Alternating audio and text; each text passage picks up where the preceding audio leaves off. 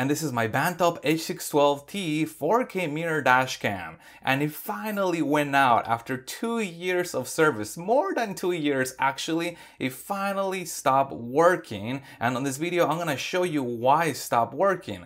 Now I do want to show you too something interesting that happened. As you can see on here, this is starting to open up or to separate, and you can see that all the way up to here. I have not tried to open this. This started gradually and then it continued to open more and more and more until it got to this point. Now what's also interesting is that if I push down on this case, I can get it to close again, but pops back open. Now at first I thought this might have contributed to the failure. It appears to be unrelated. And here's a good working confirmed power adapter. I'm gonna go ahead and plug this in to show you what I found on my vehicle, and that is that the dashcam literally stopped turning on. Now this actually started in the last few weeks before it started to fail, where I started to see some flickering, almost like we were losing power or an intermittent connection, until it got to this point where the dashcam would not turn on. And here's the interesting part. Here is a power bank, and I have connected the same type of USB connector. I'm gonna go ahead and plug this guy in on here, and if I look at the dashcam, here we go.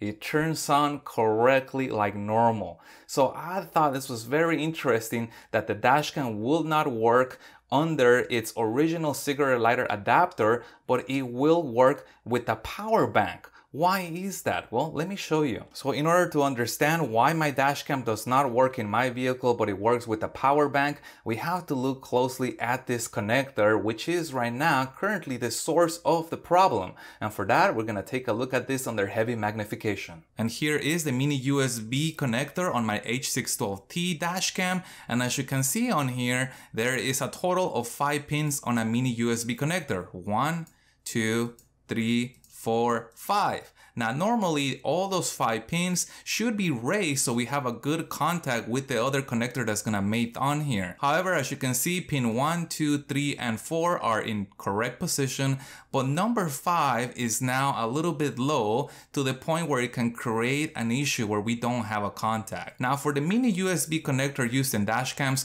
we're gonna get power from pin number 1, and that is where we get our 5 volts from. But the ground is gonna come from the last pin. So if we have positive but we don't have negative, we are not gonna get any power in the dashcam, and the dashcam is not gonna turn on, which is the reason why my H612T does not turn on with the cigarette lighter adapter. But how come it works with my battery bank? Well, let me show you. And currently I have my voltmeter connected to pin 1 and connected to the last pin, which is ground. And as you can see, sure enough, I have 5 volts coming from the cigarette lighter adapter port. However, we know that on my H612T, the ground connection is not there because the pin is low. So it will be the equivalent of me disconnecting this wire, which is the ground. So my dashcam gets no power. And if we look closely at the mini USB connector, we have 5 internal contacts. But in addition to those 5 contacts, we also have this outer metallic portion,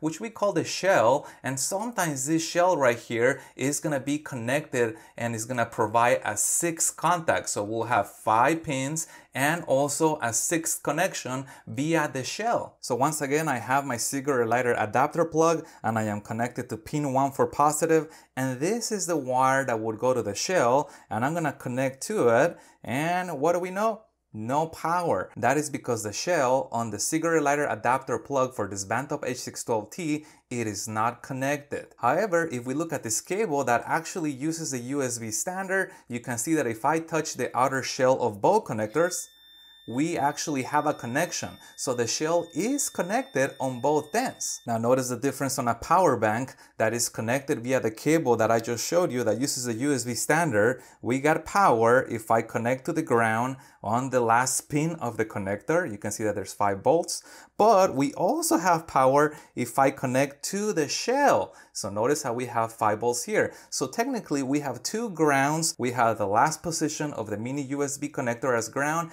and potentially the shell. And once again, we are looking at the mini USB connector on my Vantop H612T, and we can see that pin 1, which is used for power, is in good condition. But if we look at the last pin, pin number 5, which is used for the ground, is down, which explains why this dashcam no longer turns on with the cigarette lighter adapter. However, if we look at the edge, we can see that the shield is here. That means that we have two places where this dashcam can grab ground from. It can grab it from here, or it can grab it from the outer shell, assuming that the outer shell is connected internally in the dashcam. But that makes sense now why when this is connected on the vehicle where we only have 2 points for power, it does not work, but it works when it is connected outside of the vehicle where we have 3 points for power. Now it is relevant to look at this connector because the mini USB connector is used on many other brands, not just Vantop.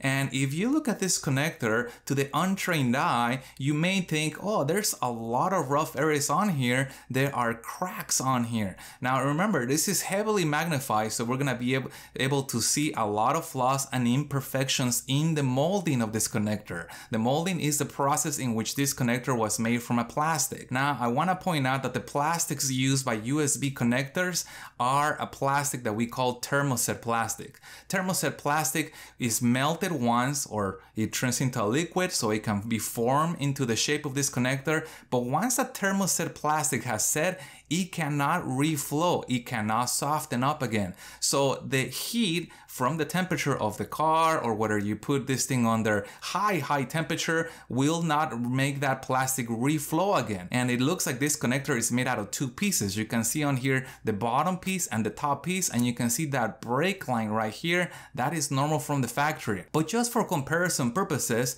let's look at a brand new mini USB connector on another dashcam to see how it compares to this connector. And here's a brand new mini USB connector on a different dashcam, and you can see that all 5 positions are in the right place and are coming out because this thing is brand new.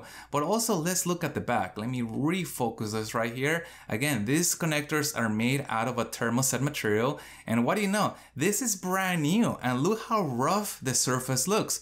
This is normal for a thermoset. Again, we can see that line where this connector is made out of 2 pieces, a bottom piece and a top piece. So this clearly shows that this connector did not, or is not gonna change over time as far as heat related issues. But even though thermoset plastics do not reflow, that does not mean that they're indestructible. With enough physical force or enough leverage, we can potentially damage this connector and break it, either a small hairline crack, or we can break it off completely. But if you found a low contact in your dashcam the way that I found one in my Vantop H612T, is this fixable? Is this repairable?